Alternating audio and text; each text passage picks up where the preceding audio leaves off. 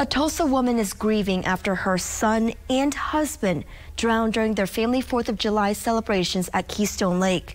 She tells News on 6's Jaden Brandon the holiday will never be the same. This was the last place Kenisha Richardson's family was all together. What would start as a fun camping trip for the 4th of July would end in a way they never would have imagined. These are all the kids. We're just missing two. There's Jamarius. All Kenisha Richardson and her family can do is look through photos. I can go back to the day that we took the pictures on how Jamarius was being goofy and playing around. With him and his dad, they always goofy and playing around and wrestling. It helps them remember the good times, but right now they also bring pain. He was. It's okay. Sorry. It's okay. Take your time. Jamarius was a great kid.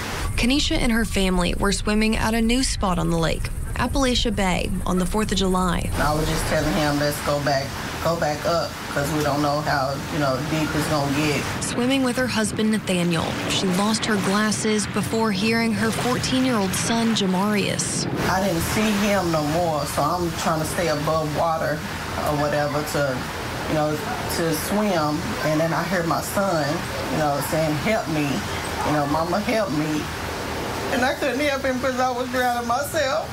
Nathaniel started swimming towards Jamarius, but they both went under. I would have never went to that lake if I knew something like this was going to happen. Never.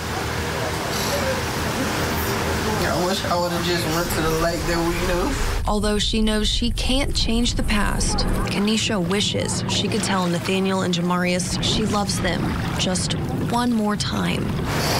Tell them I love them. I love them so much.